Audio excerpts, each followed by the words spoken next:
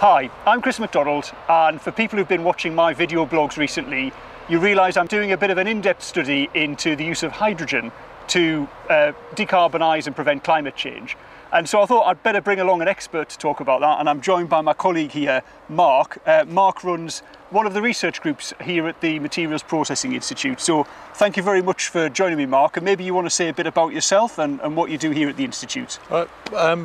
I manage the Industrial Decarbonization group, which really is looking at how we come up with practical solutions to the challenges of reducing carbon emissions from heavy industrial processes. And a big part of that obviously is where does hydrogen fit in, or hydrogen and electricity, where does that fit in? So I know in your research team, Mark, you're coming up with loads of really great ideas for how we can use hydrogen in industry. But what do you think the big challenges are for adopting hydrogen?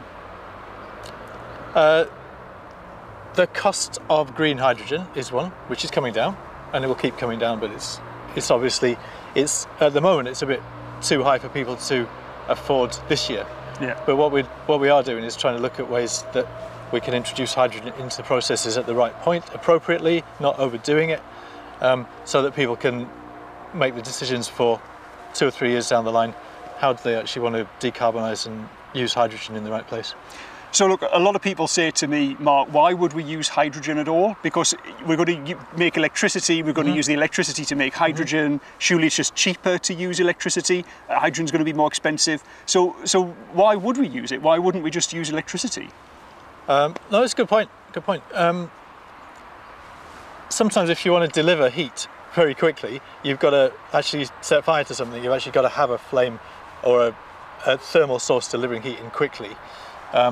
And that, coupled with the fact that a lot of furnace processes are using natural gas flames now, they're not electric heating. So if people want to change quickly to a lower carbon heat source, then adding hydrogen into that gas mix makes more sense than trying to completely rebuild a furnace at this point in the investment cycle.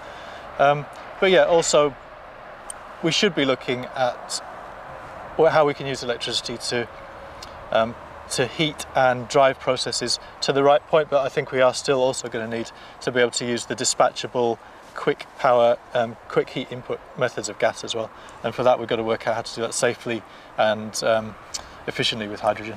So I can see that's going to be a bit of both, I suppose, really. So what do you think's the sort of one thing we need to do, maybe here at the Institute or maybe in industry more broadly, that will really help us to push forward with hydrogen? Ooh.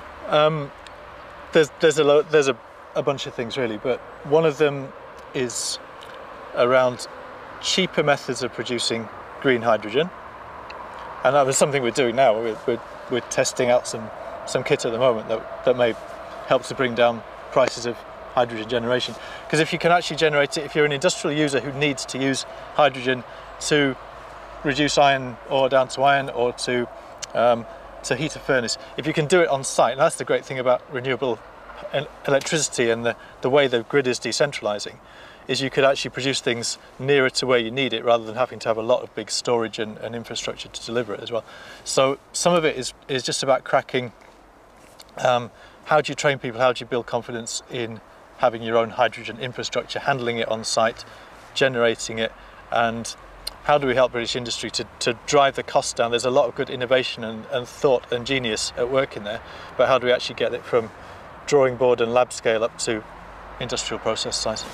That's great. Thanks very much, Mark. Really exciting times, and as Mark says, here at the Institute, Mark and his team and experts are working out ways to bring technology to the point where it can be used in industry. And if you want to find out more about that or about industrial strategy in general, then do get along to my YouTube channel and click on subscribe.